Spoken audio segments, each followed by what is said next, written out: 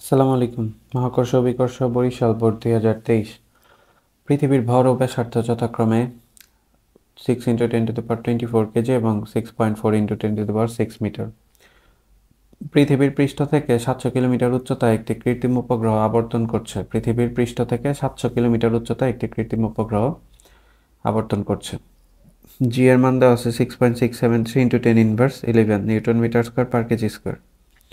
গ নাম্বার, কৃত্রিম উপগ্রহটির কেন্দ্রমুখী ত্বরণ কত সেটা বের করতে হবে। কৃত্রিম উপগ্রহটির কেন্দ্রমুখী ত্বরণ কত? তো কৃত্রিম উপগ্রহের ক্ষেত্রে কেন্দ্রমুখী ত্বরণ নির্ণয় সূত্র কি? গ নাম্বার, কেন্দ্রমুখী ত্বরণ নির্ণয় সূত্র হচ্ছে a = v²/r। তো এইখানে এটা যদি হয় পৃথিবীর কেন্দ্র থেকে পৃষ্ঠ পর্যন্ত যে ডিস্টেন্স সেটা হচ্ছে r, তাহলে ভূপৃষ্ঠ থেকে আরও 700 কিলোমিটার উপরে এখানে একটা স্যাটেলাইট বা কৃত্রিম উপগ্রহ আছে যেটা হচ্ছে পৃথিবীকে কেন্দ্র করে ঘুরছে। বের করতে বলছে এটার কেন্দ্রমুখী ত্বরণ কত, কেন্দ্রমুখী ত্বরণ বের করতে হবে। তাহলে এখানে a = যে v² তো থাকলো, আর এর পরিবর্তে আমরা কি লিখতে পারি? r + h, তাতে 700 কিলোমিটার। এখন এই কৃত্রিম উপগ্রহ এই কক্ষপথে কত বেগে ঘুরতেছে সেটা বের করার আবার আমরা একটা সূত্র জানি, v = √gm/r + h।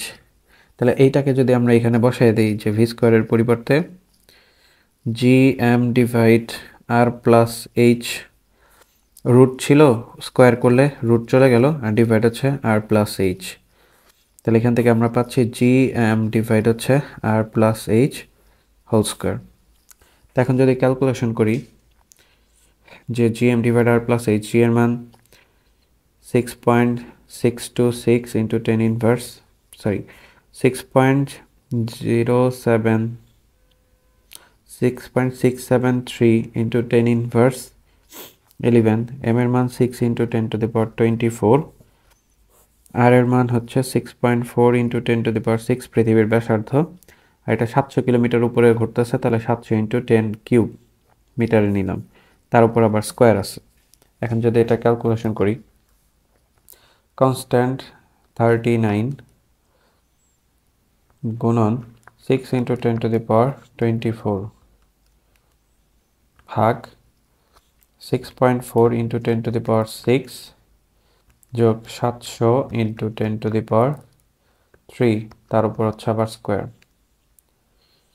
তাহলে এখানে আসতেছে 7.942 এর মান আসতেছে। তাহলে 7.942 এত হচ্ছে মিটার পার সেকেন্ড স্কোয়ার।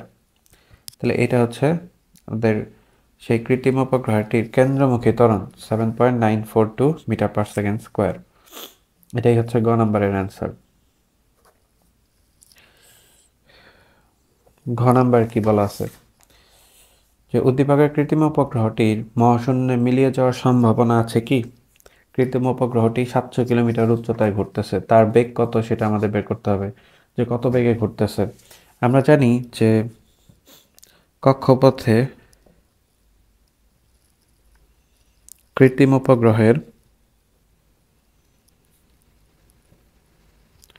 উপগ্রহের বেগ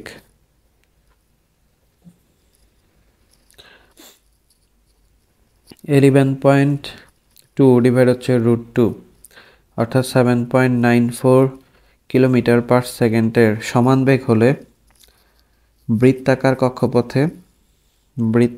কক্ষপথে পৃথিবীকে প্রদক্ষিণ করবে।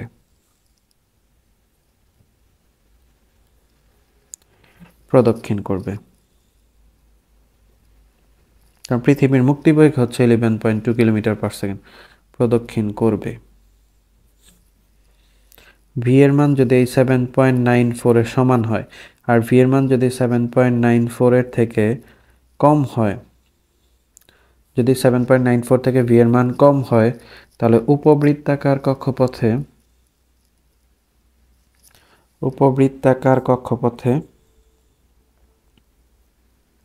ঘুরতে ঘুরতে পৃথিবী পৃষ্ঠে ফেরত আসবে।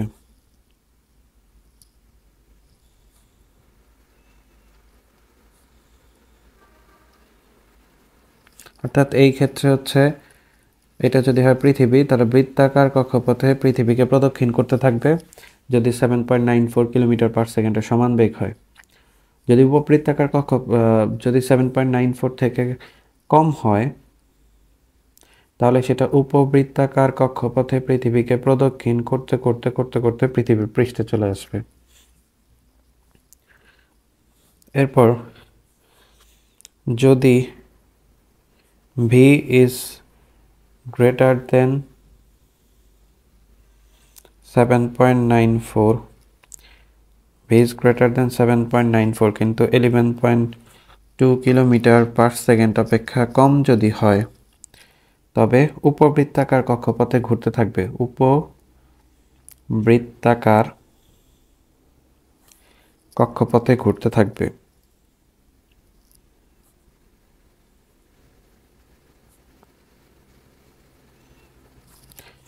তো এটা যদি পৃথিবী হয়, তাহলে উপবৃত্তাকার কক্ষপথে সেটা ঘুরতে থাকবে, এটা কিন্তু পৃথিবীর পৃষ্ঠে চলে আসবে না। 4 নম্বর, যদি ভি এর মান 11.2 কিলোমিটার পার সেকেন্ডের সমান হয়, তবে পরাবৃত্ত পথে পৃথিবীকে ছেড়ে যাবে। পরাবৃত্ত পথে পৃথিবীকে ছেড়ে যাবে, মানে সেই বস্তুটা আর ফিরে আসবে না, ছেড়ে যাবে।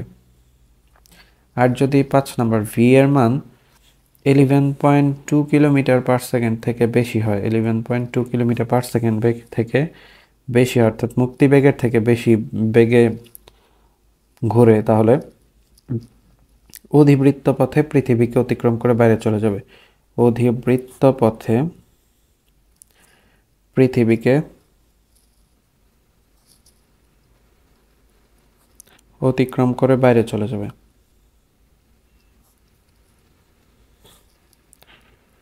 বাইরে চলে যাবে। তো এখন আমাদের বের করতে হবে যে এই উপগ্রহটির বেগ কত।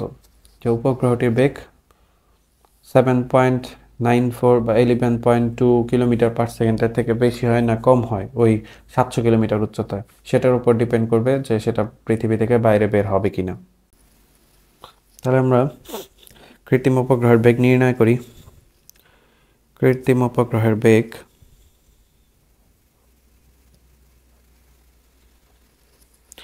v is equal to root over gm divide হচ্ছে r plus h, root over g 6.673 into 10 inverse 11, m এর মান হচ্ছে 6 into 10 to the power 24, পৃথিবীর ভর আর পৃথিবীর ব্যাসার্ধ 6.4 into 10 to the power 6 যোগ 700 কিলোমিটার, 700 into 10 কিউব মিটারে নিলাম।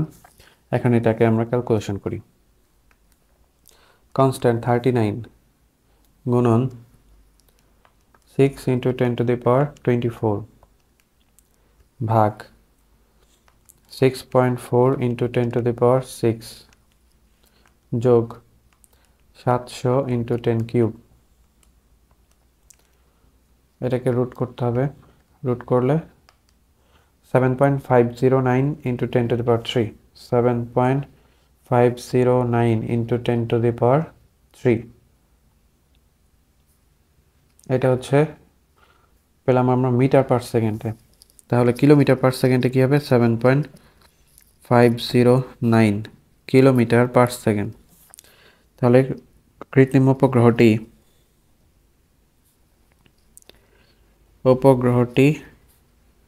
উপবৃত্তাকার কক্ষপথে ঘুরতে ঘুরতে পৃথিবীর পৃষ্ঠে চলে আসবে। উপবৃত্তাকার, কারণ 7.92 থেকে কম হয়েছে। উপবৃত্তাকার কক্ষপথে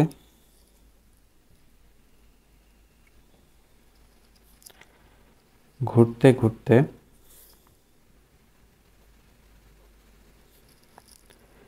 পৃথিবী পৃষ্ঠে ফিরে আসবে।